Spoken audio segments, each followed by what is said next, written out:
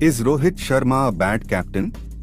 Watch this video till the end and deep dive with us as we rate the captaincy of the Hit Man Rohit Sharma. One of the primary aspects of captaincy is tactical decision-making. Rohit Sharma has showcased his ability to make crucial decisions on the field that have positively influenced the team's performance.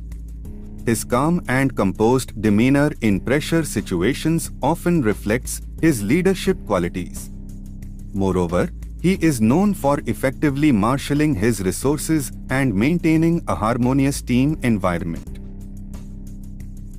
Critics often argue that a captain's success should be measured by the team's achievements. In this regard, Rohit Sharma's track record as captain speaks for itself. Under his leadership, the Indian cricket team has achieved numerous milestones, including winning major tournaments and series victories against top-ranked teams. This success cannot be solely attributed to individual brilliance, but reflects Rohit Sharma's ability to lead and inspire his team. It's essential to consider the opinions of those who work closely with Rohit Sharma. Many players and experts have praised his captaincy skills.